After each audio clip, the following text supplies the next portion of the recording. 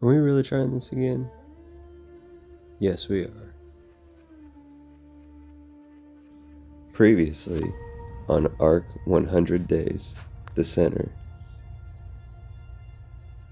We had done some hunting, found a base camp, tamed our first tame of the series, and then crashed for the night. And that's where we're picking up today. Early in the morning, well before sunup, we gathered up some more materials, made some modifications to the base, because I didn't like the way some of the foundations were hanging out by the stairs on the east end of the base, or the build. Added in a big storage bin, and we need to get a new bed to put in. We're bedless at the moment, but got a compost bin so we can start collecting droppings for our eventual farm.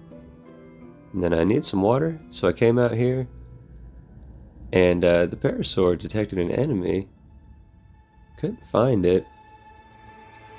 Oh, and then I saw it. Double check. Yeah, it's nothing behind me. This is a great view of why I don't mess with the water. I don't like going in the water. I definitely don't explore in the water. Don't go for mats in the water. Yeah, it's just swarms. Now, admittedly, when we look at it, there is some dolphins, which aren't too scary, but yeah, the mantas, all that other stuff, at my current level, if I tried to swim out there, it would be a bad time, for sure. So yeah, I don't swim out there, and that's how I roll. We're going to continue looking up the beach, doing some basic mat gathering real quick. I don't plan on doing any hunting, but we'll see what the day brings us, right? Let's see what we got here. And of course, we end up hunting. But it wasn't like deliberate. These dudes, I noticed the white one first. I thought it was chasing something else. And then I realized after a couple of my own directional changes up and down the beach, it was definitely following me. And its little buddy decided it was going to join in too. So our mid-level parasaurs, good attack tames? Maybe not, but they're tanky and definitely get the job done. Alright, so I was gonna leave it with no context, but I'll go ahead and describe. I was gonna show off how you can passive tame Diplos.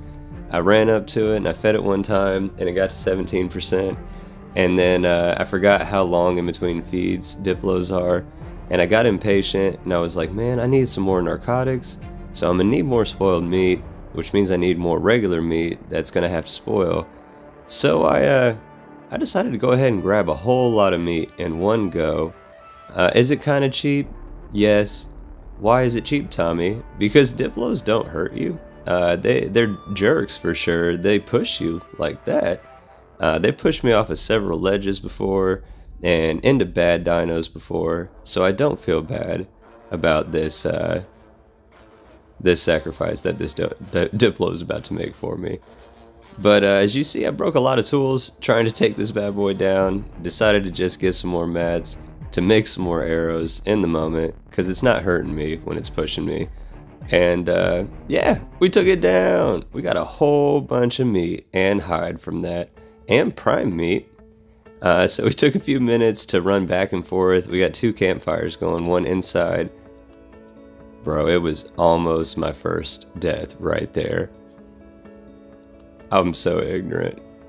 Yeah, we got us some cooked prime meat going. Now we got the regular meat on the fire. Night is firmly in place, and we're pretty exhausted after that all evening hunt of a Diplo. But it was worth it. We got some levels. We got a bunch of trank arrows now, and after some rest tonight, day 3, we are not going to that island. But we are definitely going to try to find us some more tames, I think. So yeah, I hope you guys enjoyed day 2. I hope you guys are enjoying the series so far. If you are, please be sure to like the video, subscribe to the channel, and definitely let me know in the comments. And we're going to crash for the night, and I'll see y'all on day 3. Again, my name is Tommy. This is Math Productions. We're playing Ark, the Center, and we're going for 100 days. See you next time.